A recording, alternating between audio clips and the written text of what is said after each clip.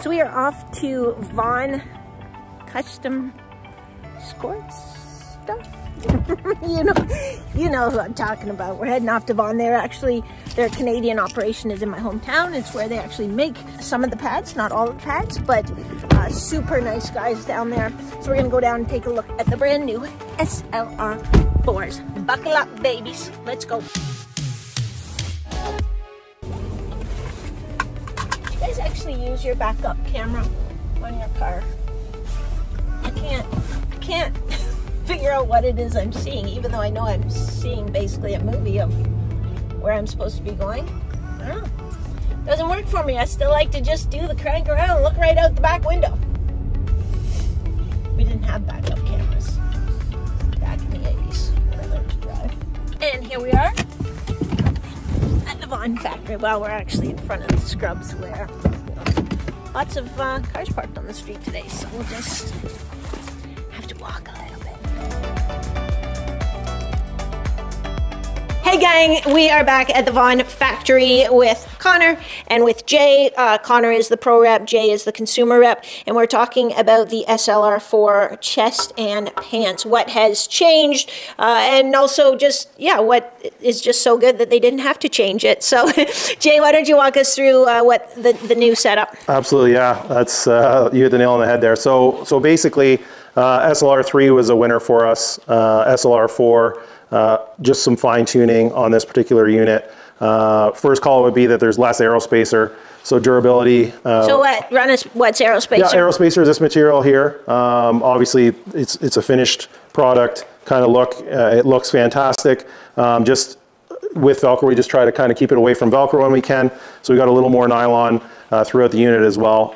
In terms of the body hasn't changed a ton. We've got the ability, like we talked about with SLR3 in our last video, to half tuck, so we can tuck in this flap. We talked about the Euros kind of doing that and maybe originating with that and maybe a few other goalies. So we've got the ability to half tuck. We've got the ability to tuck in our pants, and then we've got the ability to wear it out. So younger goaltenders, we find maybe families aren't necessarily aware of the whole tucking system. So a lot of goalies will not tuck and have it out. A great mobile unit in terms of segmentation like we talked about in the past. I'm a tucker. This is my go-to chest protector for sure.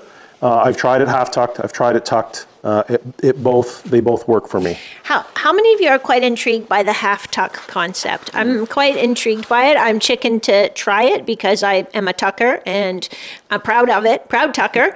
And I don't want to get out and find that it feels terrible, but I'm really intrigued by the half tuck. Yeah. I think also just to kind of expand on that, if you have this unit and you want to try a half tuck situation in your practice or if you're training, you've got your loop.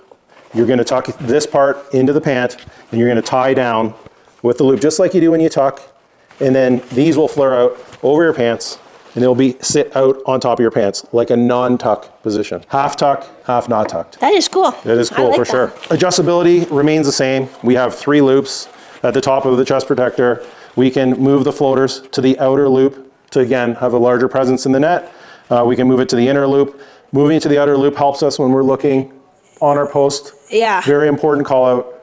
Less banging around with the chin of our mask and our dangler. Yeah. And looking bigger. I like that a lot actually, because it drives me crackers if I, or like maybe talk to you about the chest, because if I'm looking down and my mask is hitting, that will make me batty. Exactly. So we're talking that adjustability is up and down. So is the belly long enough and is the neckline low or high enough? So you want to find that happy place where you can look down and not have the neckline push up on your mask. Mm-hmm. At the same time, you don't want to have too much of your neck exposed. Right. And you need it to be low enough to hit with your jock or Jill to be in the right spot there. So we've got full adjustability with, again, whatever loop we choose, whether it's a first loop or the second loop, to move the chest protector down, up, in the middle where it needs to be. Okay, so you just, in passing, you just mentioned something about the sort of the chest protector, you know, kind of matching up, meeting up with the jock or the Jill. Can you, and honestly, I never even thought of that. Like, so can you kind of run us through like what, like, so do you want to make sure that that belly of the chest protector comes so that it just covers sort of the waistband top part of your jock or Jill, or what's? Yeah, I mean, quite honestly, that is a comfort thing. So I think the thing to think about is when you're not in your stance, where are you? And then when you get in your stance, because everything rides up a bit, is the bottom, is the belly portion getting to where it needs to be in your lower abdomen area? And when you're in your crouch, are you comfortable? So what I've learned is that, you know, using a slightly shorter chest protector is beneficial. With a longer chest protector, it would push up. So you get in your stance, it would push up, and then it push everything up, and then everything would rise. Now, that can help you when you're trying to make a save at times, but at the same time, it doesn't help with mobility. I hate that. I hate pulling it down, trying to pull it down so again. I think it's very important. That's I like that idea, like in your crouch. For a parent, you know, at home, get your goalie in their gear. See where it is, feel when they're standing up, get in the crouch. If you've got overlap, it's fine, because that's where you need to be, right? Like, I mean, that's... Yeah, the one thing we obviously want to avoid is that there's a significant gap between your jock or jill and then the bottom portion of your chest and arm, right? Even if you're a extreme croucher when you play, even when you're standing up, we can't have that big of a gap because, I mean, pucks come through, right? It could be tipped, it could be changed direction. You know, we don't want to get exposed areas obviously hit, so we just don't want that gap in between the jock, jill, or the chest and arm. Yeah, so I think it's important to kind of make those decisions and look and try it on before you're rushing to the rink. You know, have the knowledge and say, okay, wow, like this is too short. We need to get something new, something bigger, or wow, like maybe this is too big. Maybe that can be your chest protector next year and we'll get you a new one now. Okay, this brings me to another question too, because I think as well, parents who haven't played, they might, their child or even adults who are new to the game, they might go and think, oh, well, so my arm should go here. Like it should fit like my jacket fits. Right. Do you want to talk a little bit about arm length, please? Absolutely, yeah, for sure. I'm going to touch on the arms here as well. So on the SLR line, we've got the ability with these snaps to go longer, unsnapped as you see it, or we can snap them in and make the arm shorter. But it's still attached. It's attached, and you've got about an inch and a half of play there to raise it. So it's a great call out. We don't want the bottom wrist portion of our chest and arm pushing against our gloves, because then we're then forcing our glove back on and pushing our glove back on. So we want to find that happy place. I know we touched on it with our SLR3 video. Some will go with one done up and one not done up. Some will go done up because you definitely want to have that mobility in your wrist to be where you need to be and not have that glove being pushed off. So I think this particular system, to me, is the best system I think we've come up with, because you've got a lot of play there. Yeah, and I like it's easy to adjust. You know, it's not, you don't have to it's not tied in or anything. So here's an interesting some food for thought for you. We were at the coaching conference at the World Juniors in Sweden that we were chatting about, and another brand came in to just show some of the new stuff they were working on. And Larry Sadler, who's a legend, he's like, why don't they make different arms? Like, why doesn't your catching arm different from your blocker side arm? And everyone was like, what a good idea. Like, why? Look, it's funny you bring that up. So there are goalies out there that we do that for. So with the snaps that we have on the chest and arm, that is 100% feasible. So there are goalies out there that like the longer arm on their blocker because they get more coverage there. Your wrist 9 times out of 10 is not exposed when you're on your blocker side. And then they'll snap the glove side shorter so that there's no hinged ability in your wrist. You have that mobility, it's not knocking against your catcher, and you're able to do the one arm longer than the other. Yeah, that's very cool. And I think too, in design, there was a time period, 20 years ago maybe, when maybe there was a minor tweak to a left arm and a right arm based on blocker and glove, but I think really companies have evolved, we've evolved into making it work for all. Full right goaltender, when they're reaching their glove out, they've got the proper coverage and they've got their blocker where it needs to be on their left hand, and then for regular goaltender. So that's a good call out for sure. With the arms themselves, we've redesigned the arms on this unit. The SLR3 had the Ventus oval cap, which was very popular for sure for a while, and then we basically just kind of went with the arm floaters that overlap an oval cap here. Okay. A little bit more coverage, quite frankly, just a design that's been kind of evolved over time and kind of more the norm. And in terms of the arms, like I've worn the unit 3 times on the ice, and right off the bat, I had no issues again, and that's what you want. So not really a ton. Shoulder caps a little bit larger. The second piece is basically the same. We got a little bit more coverage here in the unit, and just a redesigned arm floater in itself. Yeah. No, it's a nice looking unit. Yeah, we getting stuck on the Velcro. No, a really nice looking unit. And yeah, just like this has been a great chest protector for you guys. So it's like, well, let's just tweak it, make it a little, take some of the feedback that we get from recreational and pro goalies and make it a bit better. Also like the suspender holds. Yeah, good call out there. You can obviously put the suspenders in through there, and then we've got the massive pillows in behind the shoulder floaters, which can be stuck on and moved out slightly to have a larger presence. I think you touched on it too. Like when we look at pro goalies that Connor and the U.S. team got into this unit, they stick with it. Like there's a lot of guys who use that unit. Same thing with the pants, which we're going to touch on. And we say it, but if it ain't broke, don't fix it. Yeah. You know, minor tweaks again. But tweaks for the better, and I think we have a pretty great chest and arm right here for sure. Yeah, I think it's awesome.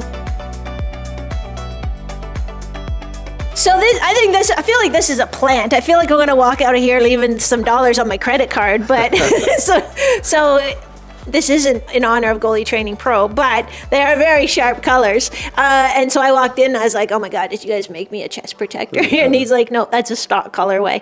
So tell me about it. Yeah, so as we kind of come with stock colorways, we're trying to create shelf appeal, we're trying to create a buzz. The V10 had all black, charcoal, hints of red, and then there was a nice red and charcoal and black unit. So we went with the neon green right here, which is Goalie Training Pro colors, basically. Let's just say what it is. Yeah. Which is awesome. Has a ton of shelf appeal. So the stock units that you will see, there's some in stores now currently across Canada, and there will be more coming in. Stock units will be this color. The unit I had in my hand before would be a custom all black unit, which there will be retailers with custom all black beefed up units that we've talked about in the past. But again, we're talking shelf appeal, we're talking visual appeal, and I think Maria approves. I approve. Yeah, it's got my wheels spinning for sure. So I think it's really smart. Like I think, and especially like I'm old, but the young people, you know, they want a little sizzle, and exactly. that's sizzly for sure. Good stuff, guys. Yep. Okay, let's check out the pants. Thank you.